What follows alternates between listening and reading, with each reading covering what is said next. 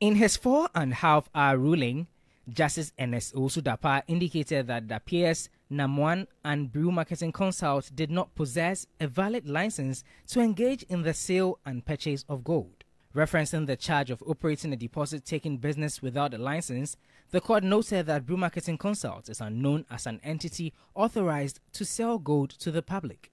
The court ruled that Nanapia Mensah and Brew Marketing Consult must answer the charge of selling gold contrary to Section 99(1) of the Minerals and Mining Act. The court also held that the Bank of Ghana did not endorse the deposit-taking business of NAM1 and Menzgold.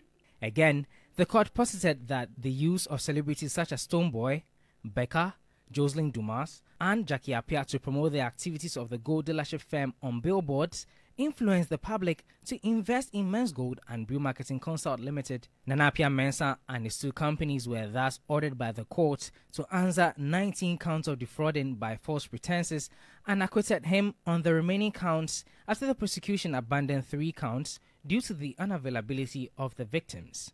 NAM1 expressed dissatisfaction as the ruling. This is just the prima facie, which is like looking at it on the face value. So, well, it could be a mirage, and this is just one person sitting down looking at it. So yeah, once we disagree, the law permits that we can always take it to, an appellate court or the legal remedies under, a legal dispensation can be exercised. And so we would go back to the drawing table, in an attempt to defend ourselves and then to affirm and then get a court to proclaim our innocence to the whole world. Spokesperson for the Attorney General, Wilberforce Mensah, spoke to the media. To the stage of submission of no case, and the accused persons have been asked to open their defense. So this is victory for the prosecution. It's a step towards justice delivery in this particular matter. And I'm glad and I believe gentlemen who are indeed at this stage can properly be called victims.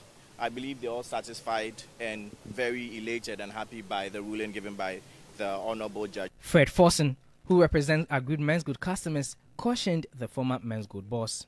NAM1 feels that he has some rights, liberty to hold on to our money. That is the most annoying aspect of this whole thing. Over 225 people have died, and he's still doing business. He is still in business. He hid some of the properties from the eye of the public. So time is running out for him. He should be in a hurry to deposit the rest of the money.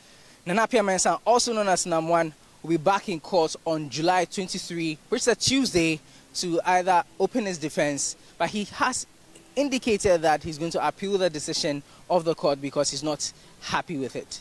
Lodi Dwasari, TV3 News, Accra High Court.